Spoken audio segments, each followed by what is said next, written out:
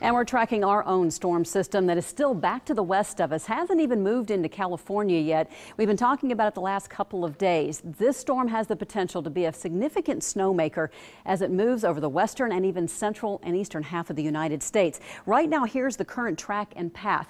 Both models, European, GFS, have been very consistent in the path of the storm system, moving through south of the Rockies and then into the Central Plains states, crossing through Wichita, right to the south of I-80. That would put it in a zone that would put us favorable for significant snowfall across the area, at least the eastern half of the state and into parts of western Iowa. The other key ingredient with this not only is the track of the storm, but we're looking at significant wind as the storm system moves in.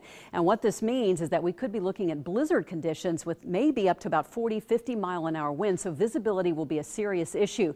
If the storm system tracks a little bit further to the south, we're looking at lighter totals, but still looking at some decent snowfall. Now, the latest projections, I know these are pretty ominous, and they're basically almost an inch under our record snowfall.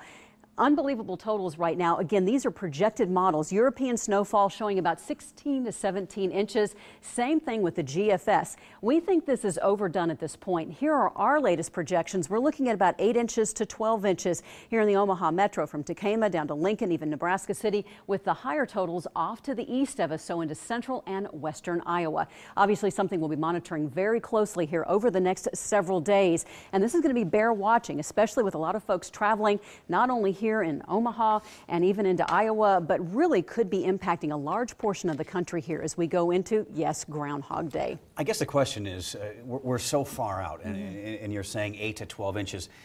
Can a lot of that change, and if so, how? Well, the track, that will be the key thing that we're going to be monitoring very closely. Now, the models, again, have been very consistent on its path and its track right now, starting to deviate a little bit further to the south and east, which would put us in the lighter category. So not, again, a 12-foot snowfall, but we're looking at potential, or 12 inches, but we're looking at the higher amounts into maybe central and even western Iowa at this point. But the track of the storm is going to be the key thing here over the next few days. Okay, so you'll keep updating, of course, every day, every newscast. All of us will keep everybody updated throughout the next 24, 48, even 72 hours. Super analysis. Thank you.